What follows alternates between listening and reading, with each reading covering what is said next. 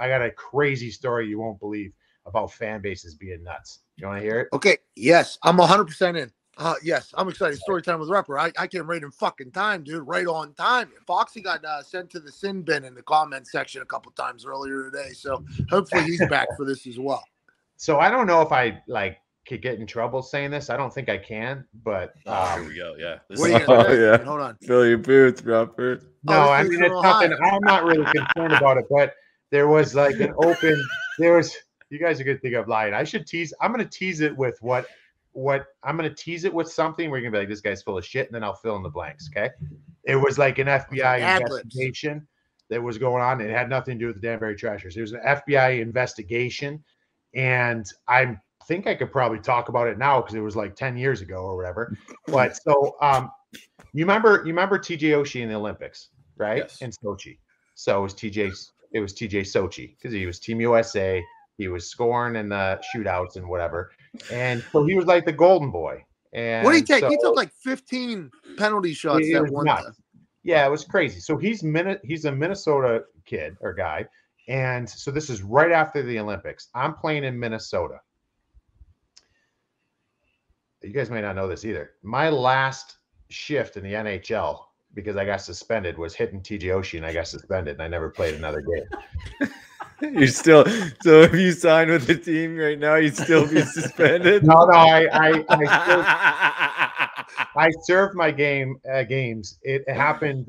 There's 2 games left in the regular season, and this will go into the story. And we made the playoffs. So we talked to Bruno earlier. I had like one leg that was operating. I wasn't going to play anyway, so it was a big deal. They put me in the game actually because Ryan Reeves was playing in St. Louis, and they wanted me to kind of patrol him. So I played in the game. Oshie came up. His head was down. I got him, and I hit him in the chin. I didn't mean to, but it got him. But I'd never been suspended or fined before in my career, and I wasn't a dirty player, but that was one that got away from me. So I hit him, knocked him out. And this was right after the Olympics. So everyone was losing. Oh, this guy hates America.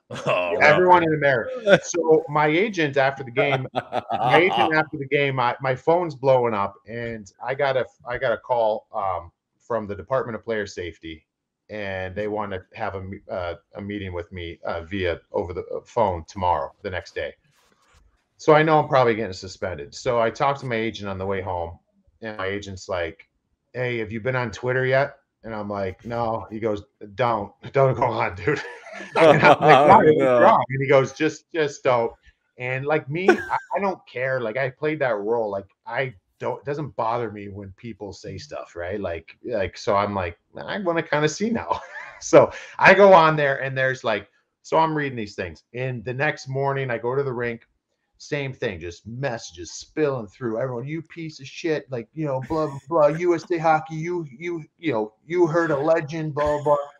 And so, all of a sudden, I come across this one, and this one kind of stood out a little bit more. And let me give you a little backstory on this. I don't know how it is in football, but every team has a security guy, right? And these security guys, generally in hockey, are retired chief of police. So they're older men, but one day they had power and they were in these positions. But when you see these guys, they're just nice men. They old men that kind of come around. You don't really look at them as being weapons, And so we had the guy up there. His name was I think his name was Bill. And so I'm walking out. And I see Bill. This older gentleman that's there. And I'm walking out of the rink after practice. I know I'm suspended 4 games. And I'm scrolling on my phone. I come across this one. I'm like, dude, you can't say that. And I'm thinking out loud. I'm like, you can't say that to somebody. And I turn to the guy, Bill, and I go, hey, Bill, check this out. And I show him it. And he looks at it, and he pulls out his readers, puts them on. And he goes like this. And he looks at it, and he's like, I'm like, that's Twitter. That's the internet. I'm just being an asshole. That's we go through all of them. He's like, I know what it is, asshole. And I'm like, hey, Bill, no, whatever. But dude, this is what bothers me. People think you can say whatever you want to say. You can tell me I'm a piece of crap. You can tell me I suck. You can tell me anything you want. But they what it was is they were threatening my kids. And so I'm like, dude, you can't say that. And the guy goes, I'll take care of this. I go, oh, yeah, no, it's not a big deal. Like, I mean, it's probably somebody down in their basement saying this stuff. So I'm driving home. I got a 30-minute drive home from practice. My phone rings, and it's some, I don't know what number it is. It's an unknown number, and I answer it, and they go, "This is Lieutenant blah blah blah, FBI. Can you meet us in Eden Prairie in the next 20 minutes?" I'm like, "Yeah. Where do you want to meet?" I met him at Starbucks. So I go into Starbucks. This is on the way home. At Starbucks. So this guy Smart. called these FBI agents. So the FBI agents, there's two of them. They meet me at Starbucks, and I'm sitting there, and they ask for my phone. I hand them my phone. They have their computer. They hook my phone into their computer. I have no idea what they're doing. Robert, They're like, what are you doing? Jesus, what are you doing? Dude? Rolled over. Go up in flames. They're doing all this stuff. They're still in there. That's probably why your phone didn't work today. Hey, that's why my phone wasn't working today, and that's why fucking Robert and the FBI calling into every show. Yeah, I'm a rat. So, anyways, you better not tell Jimmy Galante this. He's not. No, dude, I better not.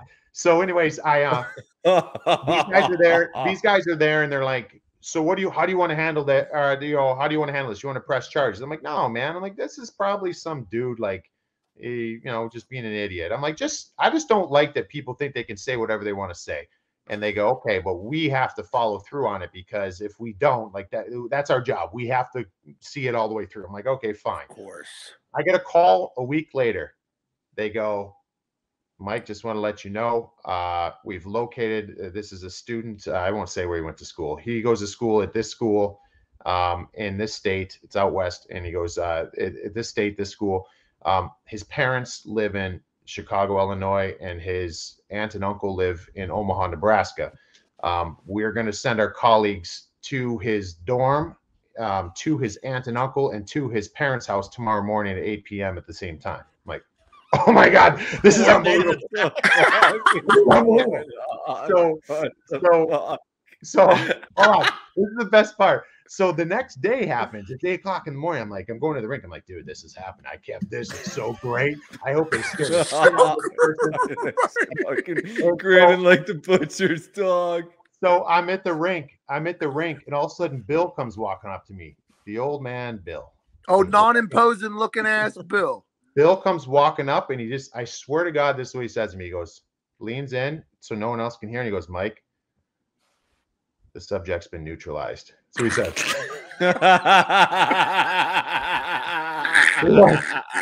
He goes, the subject's been neutralized. And I'm like, what? What'd you do? What happened? And he goes, they'll be calling you shortly. And so they called me, and they told me, yeah, they went there, and they pounded on his door of his dorm. The kid opened the door, and they were like, it wasn't like a raid or anything, but they were like, yeah, they were questioning him, and he was bawling. I was just messing. He was like a college student, just being an idiot. And they went to his parents' house and his aunt and uncle's house. And I'm like, yes. I'm like, Bill, like, so this unassuming old man that worked for the team is an absolute weapon, a killer. It was the greatest thing ever. Liam Neeson and Taken, dude. Barry Reynolds. There's crazy ass fans out there. But Robert, if you get we got crazy, the son of a bitch. Yes. What is it? They just did this to scare him. Neutral. Mike Rupper, we got him. The subject has been neutralized. Not just the subject, by the way. His parents and his aunt in 3 different cities. Motherfucker took out his grandpa. Do you know how hard it was for me to like not tweet at him, that kid, and just be like, "Hey man, I hope you're doing well today." Just say, just to like, just to be like, "I see you." Like, you know what I mean? This kid hates you. Are you kidding me? This kid has. Hold on. I've watched a couple documentaries. You know how hard it is for each individual FBI branches to sync up? That's almost like a miracle in of itself, and it's just to scare the shit out. Back in the day, there was that fighter that was like bully beatdown or whatever. Like, where they would show up at people's houses who would like talk shit, and then they would just beat the hell out of them. Rupper has like, hey, we'll just send the FBI over. Just dude, whatever happened. What's that? Did the kid ever get in trouble? No, they asked me if I wanted to press charges. I said, no, I think you guys did the job. I said that at Starbucks actually, but you guys wanted to keep going. You remember when I had the hazelnut cappuccino? I told you no, I didn't really want to do anything. No, you didn't. Like, but you guys, Remember you when guys you thought, plugged my phone into your fucking computer and took everything? honestly, this Bill was the most connected man out there. We should have him on. Jesus. We should have him Sounds on. like it. Our tax dollars hard at work there, tracking down this guy that said something mean to you on Twitter. Jeez, I'll tell you what, there's a lot of people in this YouTube chat right now shitting their pants because of some of the things they've said. No, I feel, but like this dude said, like he made it was like beyond like you suck. So like that's why. Dude. But this dude, but like sit here, think about it. So this guy gets these security guys on the team. They get tickets for the games. They come, they get to the airport before you, secure and make sure when you're walking out on the tarmac, getting on the plane. And so Gino can. And when you go there, and they should stop Malkin from driving on the tarmac, but they sometimes don't. And so they, you sit there, like you get there and they just shake your hand. Hey guys, it's super nice guys. But like I feel like they sit there and they wait to flex their muscle. Like you guys have no idea what I've seen in my day. And he got an opportunity, he ran with it. Hey, the NFL has those types of guys too. They're all so cool. They're like OGs, Yeah. They've been there, done that. And then whenever like a situation gets when situation gets a little bit tense, they get here's a chance to do something. But yeah.